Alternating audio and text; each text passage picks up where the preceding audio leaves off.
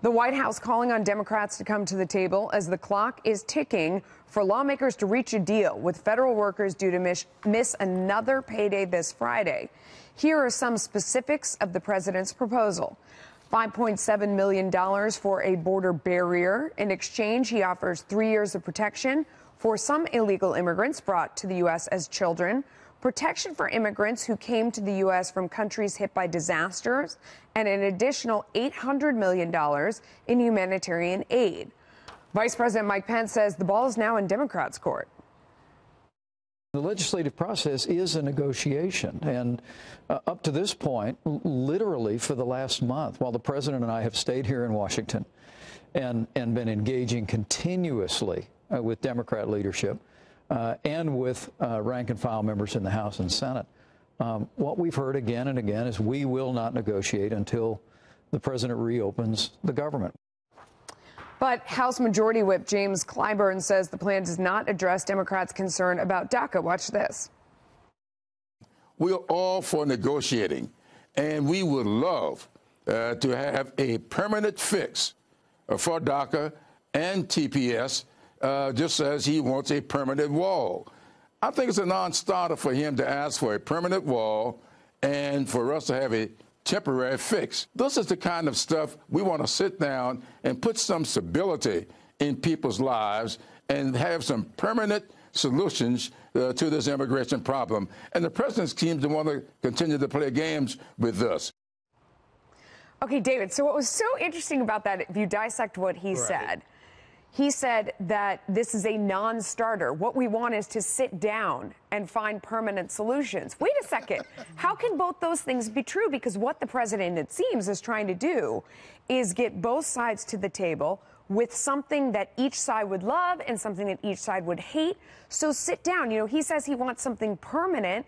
Okay, so start there. Sit down and say, fine, I'll take that, but you got to make it permanent. And the other side says, okay, but then we also want this. How do they not see that this is an attempt? Get everybody to the table and start saying what you want instead of saying, no, I'm not going to do anything. Yeah, because instead of the art of the political deal, what's going on from the Democrats now is how do we say no and get both bites at the apple? Clyburn is lying, by the way. There's no other way to say it, because what's being offered for DACA, and while I wish they would lower and restrict the age limits on this, if you're 35 years old, you should not be participating in this. By doing border security, you reduce the number of incoming additional unaccompanied children, the more people that will participate in DACA, because DACA could literally expand to some 4.1 million people being brought into this. So mitigate the problem. Yeah, I don't like it, but we're going to have to do something for the DACA participants, but we should narrow focus it. The Democrats say, Pelosi says, I'll give you $1. I'll give you $2. This is a stupid game. The American people are paying the price. And the Democrats, and I'll say this flat out, because I talked to the president last week about this. He is not going to give on this because the American people deserve security, and the Democrats are not willing to negotiate on things they agree with. He won't give on the barrier, but he's showing he'll give on DACA, and it's getting harder and harder for Democrats, I think, to hold together and say there's nothing you could possibly give us that would make this worthwhile. There's been a number of people out there who have suggested maybe you go with a PR campaign where you have some groups put together ads. They run on normal stations, not for people out there who watch us and watch the other political stations that are engaged, but maybe you put it on local news and in the commercials, and you put down like all the people, what they've said to support it, every Democrat along the way, and you get things like Congressman Benny Simpson saying, well, I don't know, maybe Thompson saying maybe there is room for something here. Listen to this and then respond. I would not rule out a wall in certain instances. Now, the notion that we can't have barriers is just something that's not true. But again, Martha, you have to have a plan. And the plan that the president initially started with is not where he is now. And so we don't know where he will be tomorrow. Okay, so I've heard that exact phrase. That must be in some talking points somewhere. I don't know. I never read talking points that are sent to me. I think that's pretty clear. But they send them out, which is the point. Well, but it's this thing, he may be here now, but we don't know where he'll be tomorrow. Right. Well, because, you know, the argument is he said on the campaign trail, Mexico's going to pay for the wall, all this other stuff. Okay, that very well may be the case, but we have to live in reality right now, and this is what's on the table, and we have to react to what that is. And I think that Nancy Pelosi and Chuck Schumer are going to face just what we saw from this member of Congress, that the rank and file members, particularly those Democrats that are in districts where Trump was successful, they're going to start to defect and say, well, you know, we're going to lose SNAP benefits, food stamps, for example, starting February 1st. There's going to be significant impact on our communities. And frankly, people did support this border security wall stuff. So I think what's going to happen is there's going to come a time where there's going to be pressure from the bottom up. Yeah. And at some point, we're going to have to move forward. Now, I was the minority leader at the state level for a number of years. And I think I get the fact that it's OK. They want something permanent for a permanent structure. But you've got to you got to get your foot in the door. And I can't tell you the number of times in negotiations where we did things like, here's what we're going to do. We're going to start with a pilot program, for example, see what happens in 2 years. And then it's harder to take something away once you have it.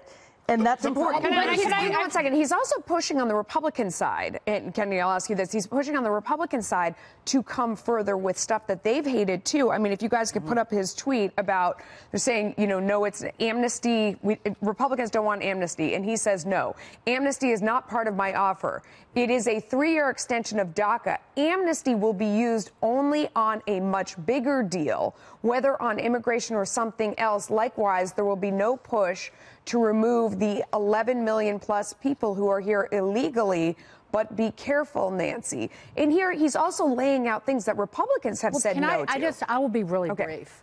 He is talking about a bigger immigration deal, number one, at least temporary protection for dreamers. And Ann Coulter hates it. What's not to love if you're a Democrat? Ann Coulter hates it because, you know, and again, it's an empty semantic argument between amnesty and the wall. You can't say wall with Democrats because you'll give them the vapors, and you can't say amnesty to Republicans or some hardliners' heads will explode. But what you have essentially left when you take those two terms out are, you know, the groundwork for real immigration reform, which is so incredibly necessary right now. And I'll tell you why, because the executive orders that President Obama drafted, those are so easy to undo. And it really does leave a flimsy legacy. And Democrats should be very concerned about that. And Jim Clyburn is right, and that there needs to be a long-term solution.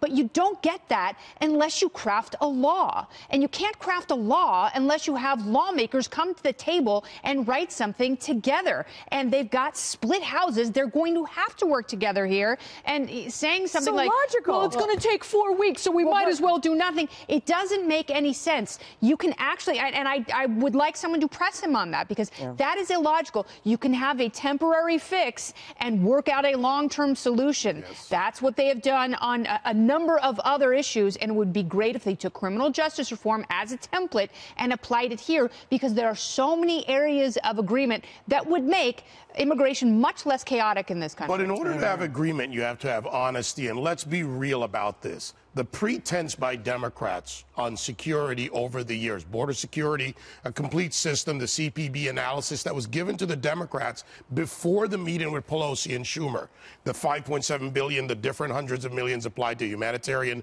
technology, et cetera. The pretense over the years by Schumer and all of them is that they want border security, and now they're playing games with wall or steel slats. The fact is the steel slats were what was put into that assessment, and now they're going to pretend they're against it. It's a farce. Democrats don't want to solve the problem. Republicans have had a chance, too, to go in and have total immigration reform, like right after the election. They let that go as well. And I think maybe, Dagan, that's the president's point when he puts all these things out here is everybody's failed. There's a ton of blame to go around. Yes. Let's all sit down and you can make a deal where everybody gets something they want and something they hate. You have to give more to get more. He laid out an initial negotiating position, and the expectation is, the Democrats will step up to the table and they will sit down and try and hash something out. But again, this is Washington, where it's upside down and bananas 24 hours a day, 7 days a week. And the way that they operate doesn't make sense to the American people. But I will tell you this, there's a lot going on, and it's not just about the furloughed workers and the workers who are not getting paid, those 800,000 people. This is government contractors who can't pay their employees. This is TSA agents who aren't showing up for work. 8% of them called out over the weekend. This is long lines at airports. This is $2 billion in small business loans that are not getting federal law enforcement that's hamstrung. If every American should be disgusted by this display down in Washington, and they all ought to grow up. Okay, if we could only I just want to add something very, very quickly, because if you are one of those people who sideline one of those federal workers, or if you are one of the dreamers and you've got a president who's saying, okay, here's a solution for all of you, and all Democrat leadership is doing is saying no, I would be very frustrated. Regardless of my party affiliation, I would be very frustrated that the people who have the power to talk about something. I want absolutely right. I want every Democrat to have to answer the question that Bret Baier posed to Steny Hoyer. Okay, you're not going to fund new barrier wall, wherever you want to call it. Do you want to take down the wall that's there? That's an important question. And they go, God, well, Maria asked that question. That's how they answer it. On the long lines, that would have been a more intelligible answer, actually. All right, we got to go. I've flown 4 times in the last week, and I have yet to come across a long line at TSA. Okay, well, 4 you're times lucky. out of 4 major airports.